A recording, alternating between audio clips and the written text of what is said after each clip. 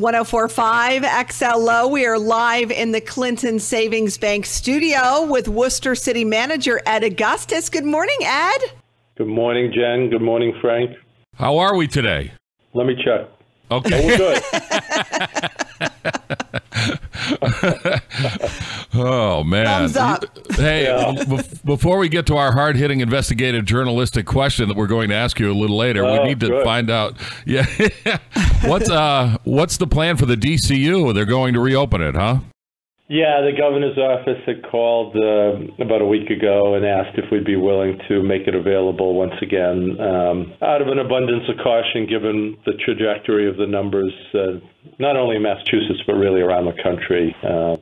We are in the middle of the second surge that was talked about and forecast, and unfortunately, I think this second surge is going to end up being worse than the first wave. Just the numbers are going to be higher. And we've got the complications of the colder weather and holiday season, which means travel and people getting together. That's just probably going to exacerbate the numbers.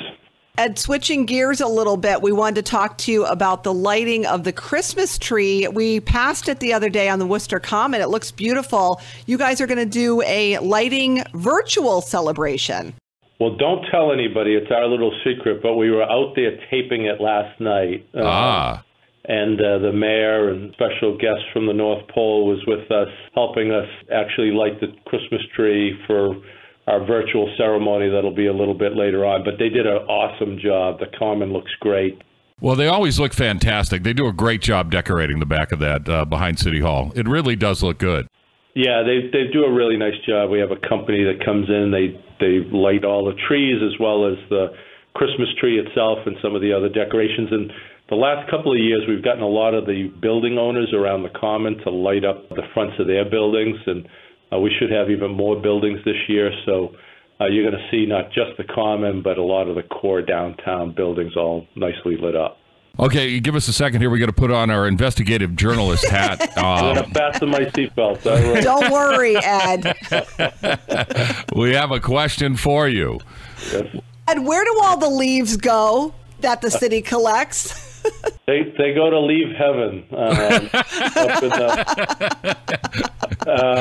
No, the city collects, and we're one of the few communities in the whole state that actually does leaf pickup. If you live in one of the bedroom towns of Worcester, you're on your own to get rid of your leaves. Worcester comes and picks them up from your curb. And off of Millbury Street, there's a mammoth facility, and it's a composting station. And literally year-round, we have employees who work backhoes, and they turn the compost. So it's everything from the leaf pickup to stuff that comes out of the catch basins, and it's all put there and turned multiple times during the year and composts. So this spring, as we do every spring, any Worcester resident who wants to come and get some beautiful, rich, black compost for their garden can do so free of charge. Ed, I never knew that. That is so cool that you guys do that. Yeah, it's a very, environmentally sound process, and it's a nice service. Both of the things are nice services for our residents. Well, I'm pretty sure that hard-hitting journalistic question was a big disappointment to you, so we're going to end this here. Well, I'll look forward to next week. I've always wanted to know that, though, Ed. I have a big pile of leaves in my front yard.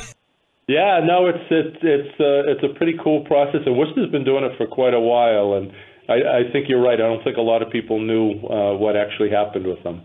Well, fantastic. Ed, thank you much, as always.